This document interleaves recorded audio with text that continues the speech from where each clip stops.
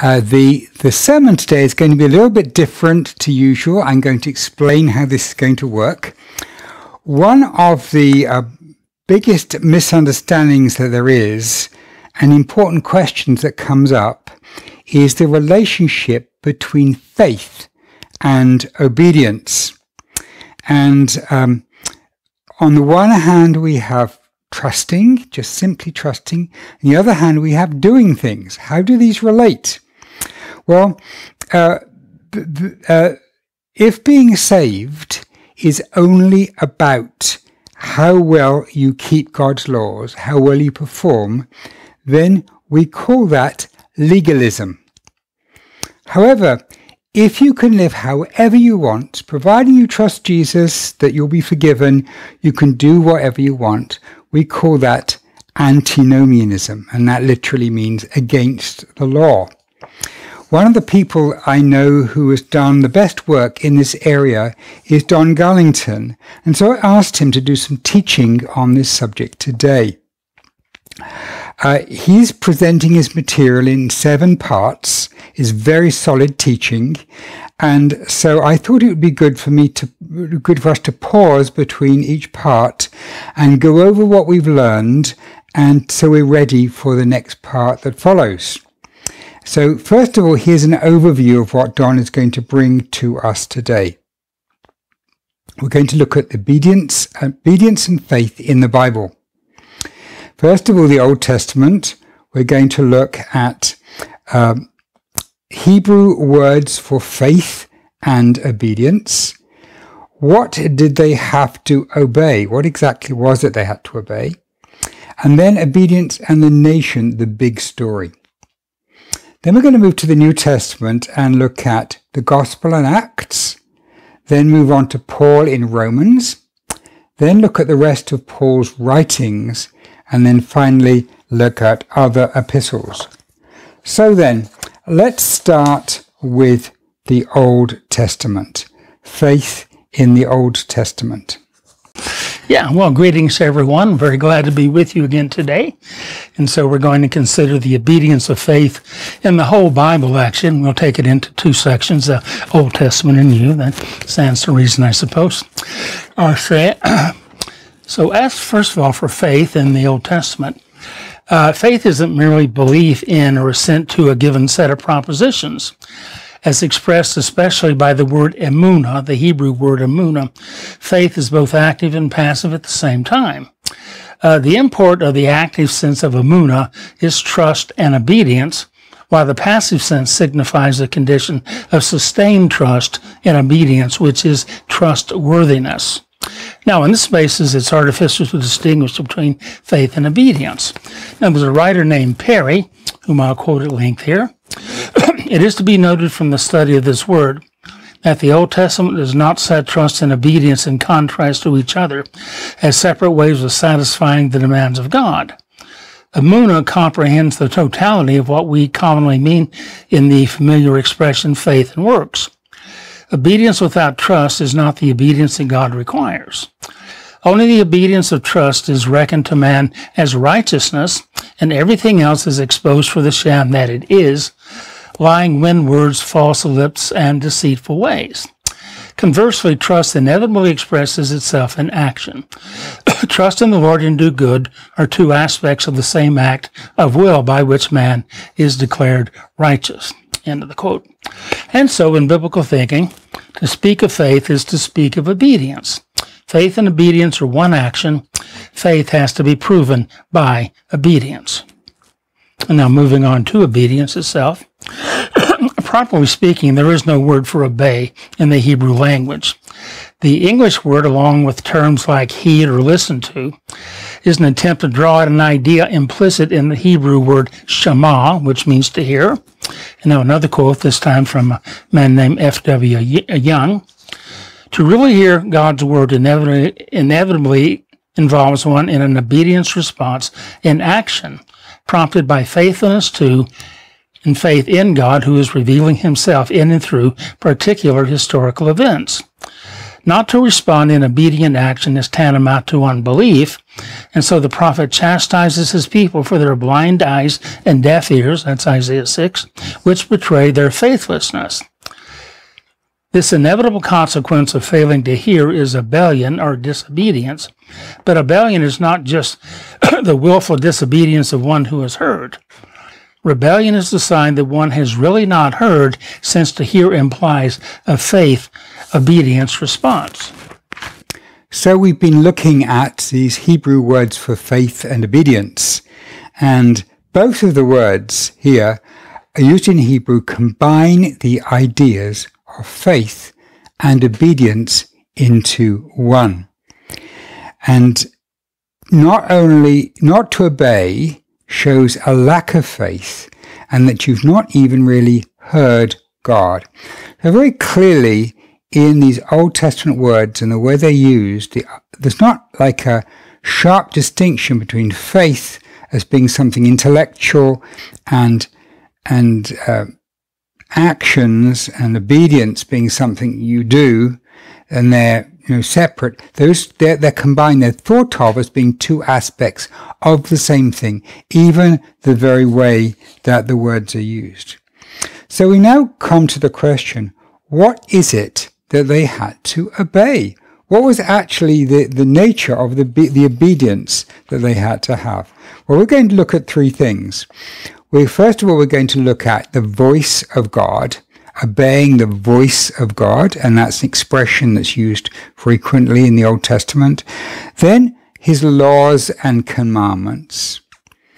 And then finally, the connection between this obeying and trusting and the covenant. And we're going to see how the covenant is really important where it comes in here. Now, the voice of God is the primary reference point of the godly Israelites' obedience. And that's why hearing on the part of humans assumes a role of primary importance. From a certain point of view, as we said, hearing is obedience. The first man's primal act of disobedience consisted in his listening to the voice of his wife, not the voice of God. Abraham's obedience, on the other hand, was precisely his willingness to hear God's voice. Now, the voice of God is often equated with his law or laws, commandments, and statutes. Lots of references like Genesis 25, Exodus 15, Deuteronomy 13. Giving heed to his voice and hearing his commandments are regarded as one and the same activity. Not to hearken to his voice is sin and rebellion, and again, lots of references in the Old Testament. That means that Israel's obedience or disobedience is measured in proportion to her doing or not doing the revealed will of God. And consequently, obedience lies at the root of sacrifice. Now, there's the famous passage, 1 Samuel 15:22. And Samuel said, "Has the Lord as great a delight in burnt offerings and sacrifices as in obeying the voice of the Lord? Behold, to obey is better than to sacrifice, and to hearken than the fat of rams." Now, obedience and disobedience, there's a slash between the two, obedience/disobedience, is a concept very much associated with the covenant idea. In Exodus 19:5, obedience is correlated with keeping the covenant. And on the other hand, disobedience is said to be covenant breaking in passages like Judges 2, 2 Kings 18, Jeremiah 13. Thus, to be obedient is to be a covenant keeper, and to be disobedient is to be a covenant breaker. In addition, the blessings and the cursings of the covenant relationship are said to be the consequence of obedience or disobedience, respectively.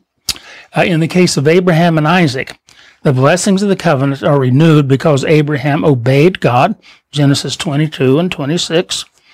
As regards Israel, the promises of blessing and the threats of the cursing are directly contingent on the nation's obedience or disobedience. Now, in this way, the conditionality of the Sinai covenant is underscored. Everything depended on the response of Israel as the human partner of the covenant. Later, when the prophets conclude that Israel is incapable of responding to the Lord's voice, there emerges the figure of a servant who, according to Isaiah 42, receives the Spirit of God and establishes justice in the earth. He is set over against the servant nation who would not obey God's laws, and it's he who has made a covenant for the people. Isaiah 42:6. Well, in view of the covenant context of obedience, it comes as no surprise that Israel is constantly summoned to listen to the voice of the Lord. And although the charge is repeatedly made that Israel has not listened, God's desire remains unchanged. Oh, that my people would listen to me, that Israel would walk in my ways. Psalm 81. Well, consequently, the call for Israel to give heed, that is, to obey, becomes one of the major burdens of the prophetic movement. In fact, in a very real sense, that's what the prophets are all about. Now, in several texts, obedience/disobedience is connected with faith and slash unbelief. In Genesis 15:6, Abraham believes God in a time of testing, and in Genesis 22:18, his supreme test is complemented by his obedience to the voice of God. Hence, we can say, in obedience of faith, a listening to the Lord's voice, which eventuates in righteous behavior according to the covenant. Now, on the other hand, Israel's rebellion against God's commandments in Deuteronomy 9:23 is attributed to her failure to believe in him and obey his voice. According to Psalm 106, verses 24 to 25, Israel despised the pleasant land because she had no faith in God's promises. And by murmuring in their tents, the people did not obey the voice of God. And again, those two things are tantamount to each other. Well, the prophet Zephaniah laments over Jerusalem, the rebellious and the defiled city, as she's called. She listens to no voice. She accepts no correction. She doesn't trust in the Lord, and she doesn't draw near to her God. Hence, a disobedience of unbelief. A disobedience consisting in unbelief and a rebellion against the Lord commensurate with distrust of him. That brings us almost to the end of the Old Testament teaching. And these verses really really reinforce the connection between obedience and faith. And there we can see them in Abraham, we can see them in the nation as a whole. And in the last part, as we come into the end of our looking at the Old Testament, we're going to look more at the big story of what God was doing with his people, because Israel were not doing a good job in terms of trusting God and obeying what was going to happen. So obedience and the nation, the big story, and we're going to look at how eventually Gentile nations will be brought into obedience and faith, and this will bring in a new kingdom. Next, like Abraham, testing forms the context of Israel's obedience/disobedience. We have Judges 3:4, for example, which relates that the nations left in Canaan were for the purpose of testing Israel to know whether she would obey the commandments of the Lord. The design of God to test the people in the land represents an extension of the same purpose in the wilderness, for example, Deuteronomy 8:2. Yet the consistent witness of the Old Testament is that Israel failed the test. According to Jeremiah 7:28, the nation did not accept God's discipline. She was disobedient. Instead of being tested and found faithful, she put God to the test and rebelled against him. And that's a motif that comes out in the testings of Christ in the wilderness. Well, after a period of exile due to her disobedience, Israel will in the end become obedient, Deuteronomy 4:30. At that time, the people will call to God and he will answer, Jeremiah 29:12. Well, the king, in several passages, this reference is made, and the servant of the Lord are singled out as persons to be obeyed because they represent God. Well, the Gentiles also feature in God's program for an obedient nation. Like Israel, they're summoned to listen to the voice of the Lord. On the day that he extends his hand to recover his people from exile, they will become a conquering power. Their hand will be against Edom and Moab, and the Ammonites will obey them. According to Daniel's vision of the saints of the Most High, the greatness of the kingdoms under the whole heaven shall be given to the people of the saints of the Most High, and all dominions shall serve and obey them. Well, these passages set forth the expectation that Gentiles would eventually become obedient subjects of a renewed Israelite kingdom. They are to be incorporated into the kingdom of God, and along with Israel, make their pilgrimage up to the holy city. And that's famously said in Isaiah 2 and Micah chapter 4. And now, at least in two passages, Psalm 103 and Daniel 7:27, obedience is depicted as a characteristic of the kingdom of God. Well, that's just a rapid survey of the Old Testament. Now we come to the New. Well, we've been through the Old Testament now. We've been looking at Hebrew words for faith and obedience, and we saw that just built into the Hebrew language is the idea that these two are not somehow separate, but they are really deeply connected. We saw how that what the Israelites were called to obey was God's voice, God's commandments. He called them into a covenant with him, which was for their obedience. And then we saw that there was a big story that God had, that he was planning eventually to have a kingdom. He would bring it in through the perfect servant, who is, of course, Jesus Christ, who would be the one who obeyed, and through his obedience, we will be brought in to obedience. Not just Israel, but the whole world, Gentiles included, will be brought into this kingdom of obedience. So we've looked at that. Now we're going to move on to the New Testament, and we're going to look at the Gospel and Acts, and then we're going to look at Paul in the book of Romans, then Paul's other letters, and finish up with the other epistles. First of all, there are the Gospels. The foundation for obedience in the New Testament is laid by Christ's experience in the wilderness. Immediately after the baptism, he's impelled into the wilderness. In fact, in Mark's account, it's quite graphic. It says literally that he picked him up and threw him into the wilderness. And so that was such of the force of the calling. And so he's impelled into the wilderness, and there faces testing as the Son of God by the hand of Satan. And we have that in all three of the Synoptic Gospels. Well, the temptations revolved around three issues: the turning of stones into bread, God's protection of his Son, and the inheritance of the kingdoms of the world. In each instance, Jesus refused to acknowledge Satan as his God by means of quotations from Scripture. Only God is to be worshipped and to serve. And he quotes Deuteronomy 6 and Deuteronomy 8. Well, subsequently in the Synoptic Gospels, Satan's testing in the wilderness is continued by his agents, the Jewish leaders. And so it's they who continue throughout the public ministry what Satan initiated in the wilderness. And so in so doing, the gospel writers picture them as the instruments of the devil in his ongoing attack on Jesus. They, as their mentors, put to the trust the Lord their God in satanic fashion. And that's very strong stuff when you begin to accuse others of being satanic in their intentions and their outlook. But it does so, nevertheless. Well, John's Gospel, in its own way, takes up the obedience motif. Particular note there is John 5:19. The Son can do nothing of his own accord, but only what he sees the Father doing.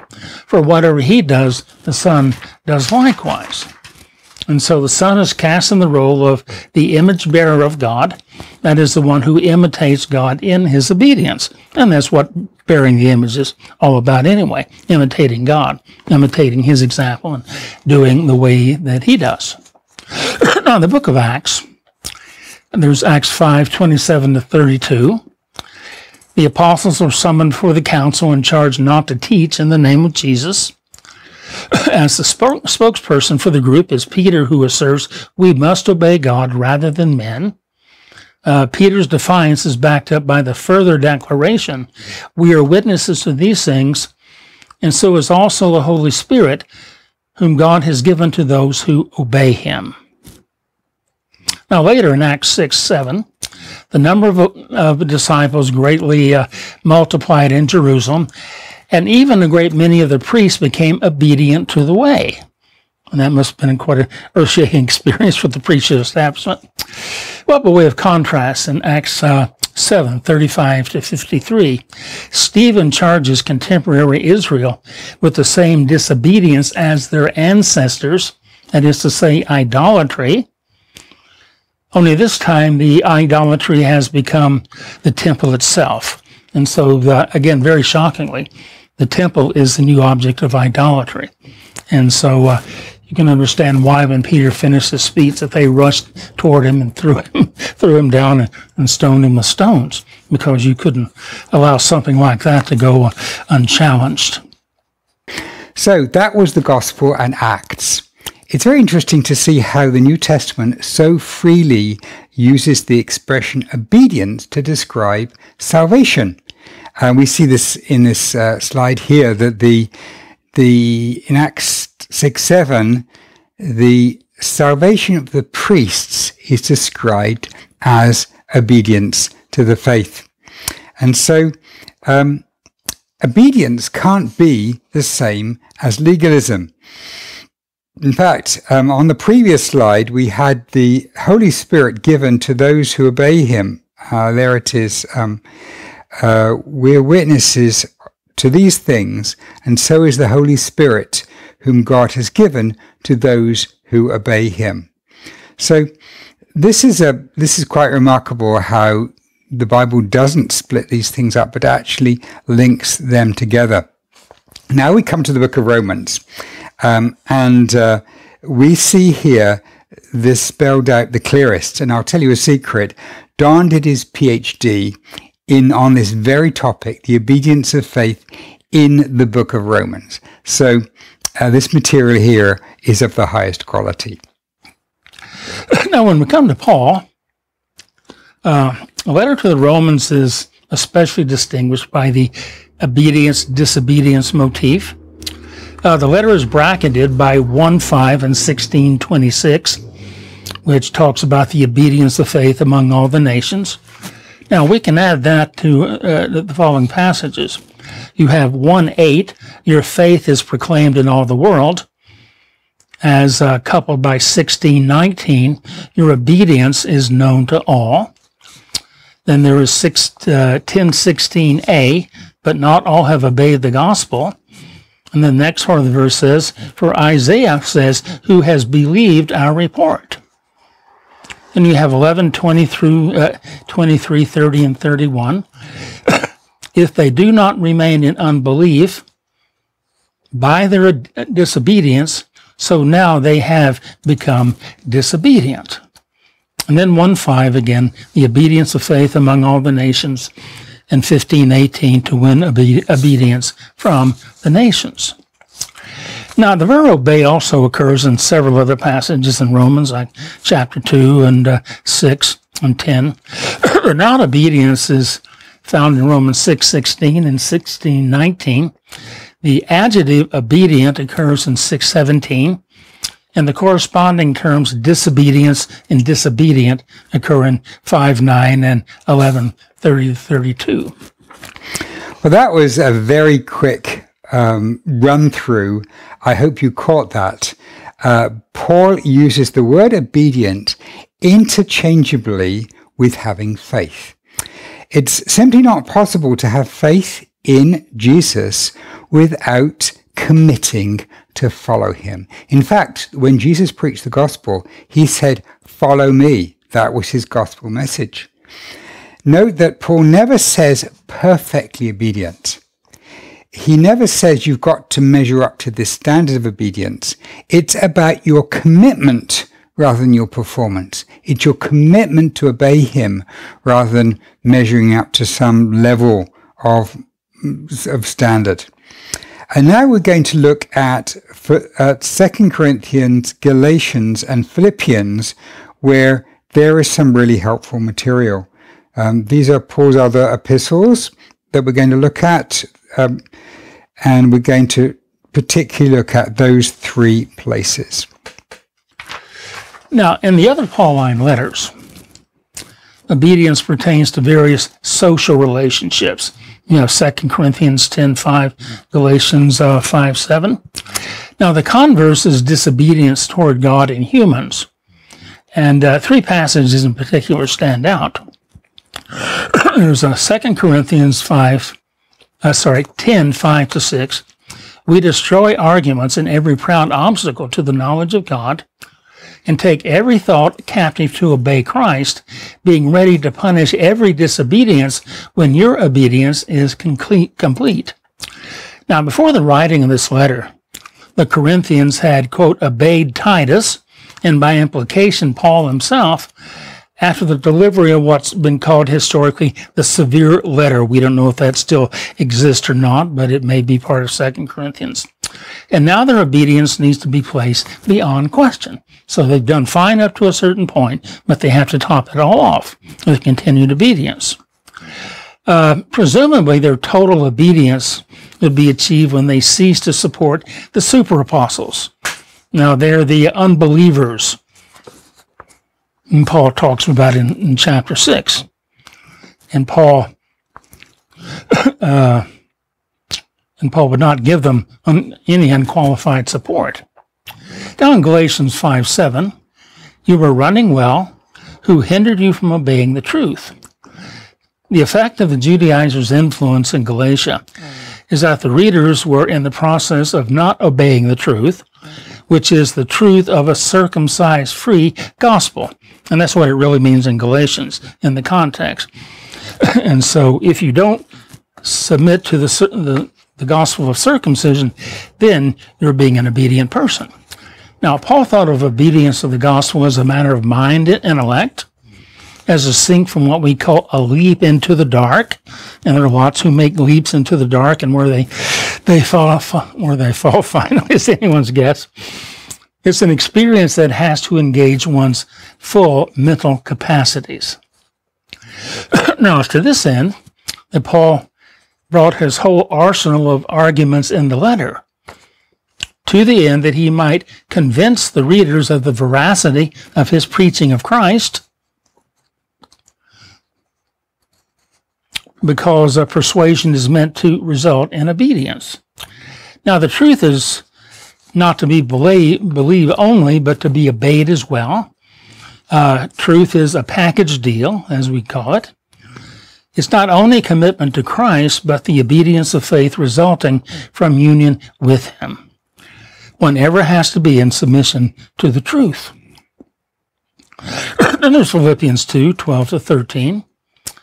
Therefore, my beloved, as you have always obeyed, so now not only as in my presence, but much more in my absence, work out your own salvation with fear and trembling, for God is at work in you both to will and to work for His good pleasure. Now, Gordon Fee comments along these lines.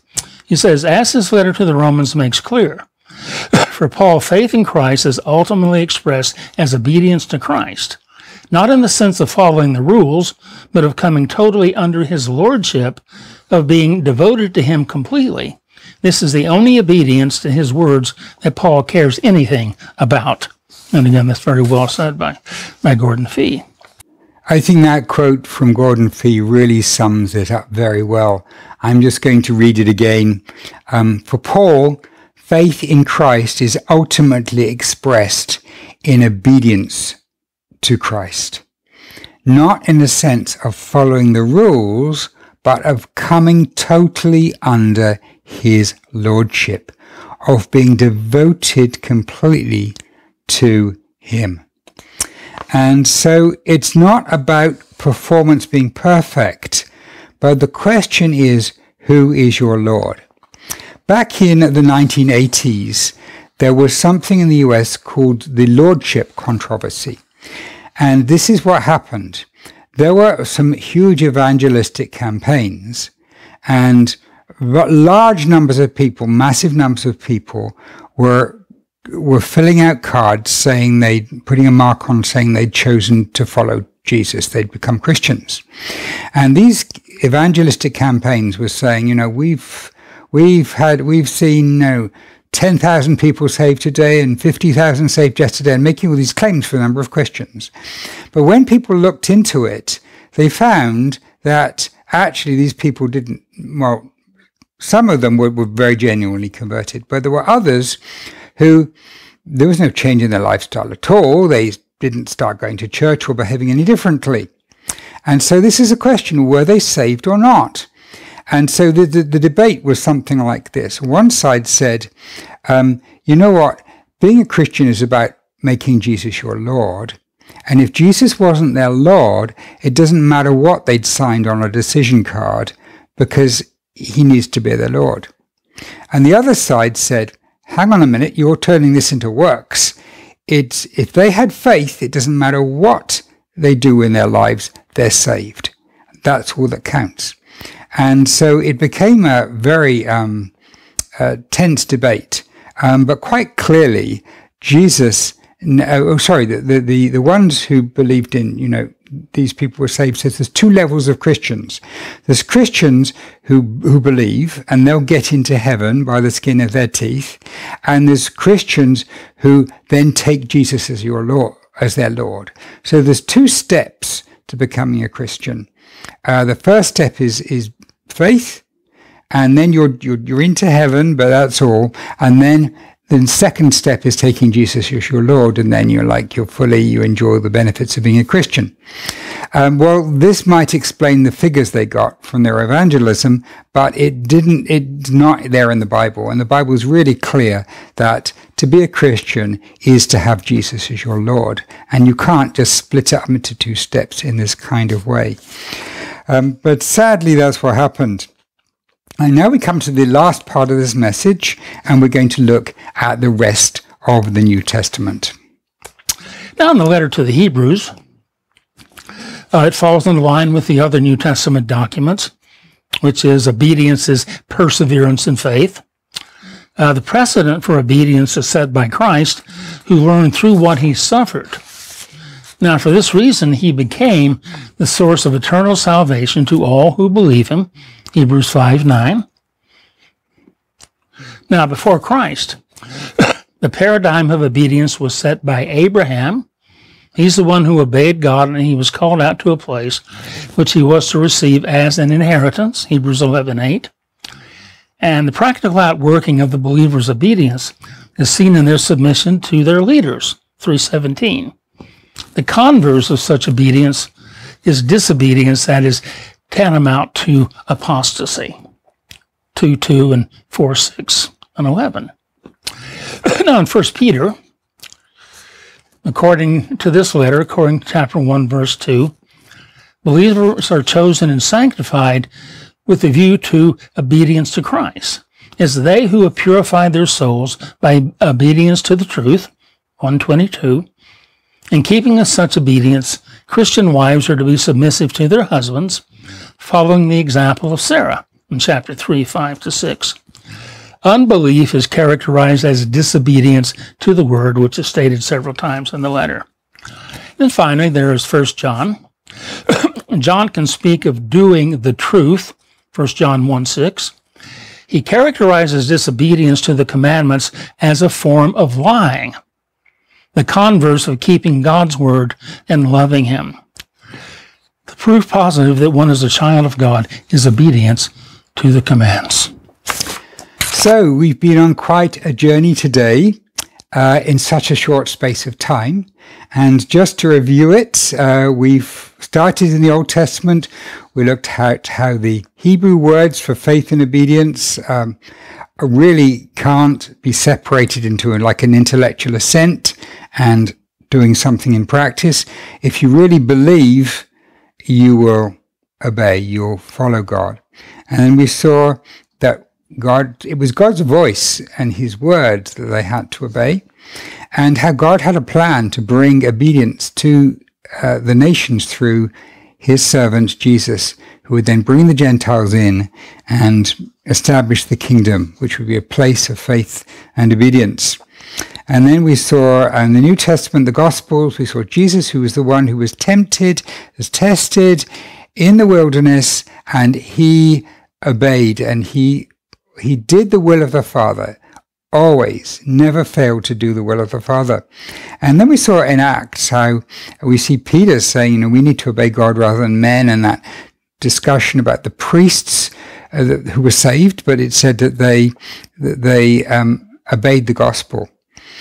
And then we saw Paul in Romans, and those verses that just so completely mix up and treat as the same thing, obedience and faith, and how they're the same thing. And Paul just uses them, those beautiful expressions, bringing together trusting Jesus and following Jesus as the same thing. And we saw this continue in his other letters, and then finally in those other epistles that we looked at. So I'm going to end by looking at that quote again from Gordon Fee. For Paul, faith in Christ is ultimately expressed as obedience to Christ, not in the sense of following the rules, but of coming totally under his lordship, of being devoted completely to him. So I think the most important question we can take away from this is every area of my life under the lordship of Jesus? Or am I failing to trust him in some area? Because if there's some area that we're not following Jesus, we're not obeying his will, it's because we don't trust him with that area. They amount to the same thing.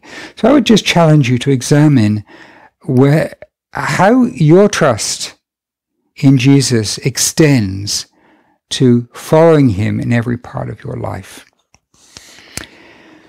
So, thank you, Don, very much for dealing with such an important subject. Wouldn't you say that people often put obedience of faith as opposites to one another? Isn't that often the case? Yeah, that's right, exactly. And then, its obedience is all about being legalistic. Yeah. And faith is some kind of vague. Right. Yeah. Exactly. And what you've really shown is, in fact, that obedience is an act of faith. Oh, absolutely. Yeah. Sure it is. Yeah. Yeah, the obedience of faith. Right. Sure. Right. And that's why when Paul sums up his ministry, his mission to the Gentiles, he can frame it like that. And there's some who want to bifurcate faith and obedience, and right. And that's the mistake that we're trying to rectify. And what you would say is a faith that consists in obedience. Yeah, exactly so. Right. Yeah. So we express our faith by obedience. Yeah. So how would you say we could respond personally to this message in our lives? Yeah. Well, first of all, we persevere in the faith, and then we live lives to which we were called to be. Some might say obedience to what in the New Testament? Well, to Christ in the first instance, but to Christ and his word. Right. Yeah, both together. Yes. So the way then to exercise faith is by doing what Christ said. Yeah, exactly. Yeah. Whereas some people would like to leave it completely as like an abstract belief.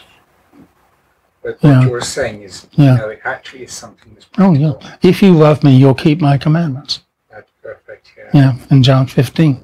Yeah. Exactly right. Yeah. And so that's not a legalistic thing. It's simply doing the will of Christ. Doing the will of Christ. Yeah. Yeah.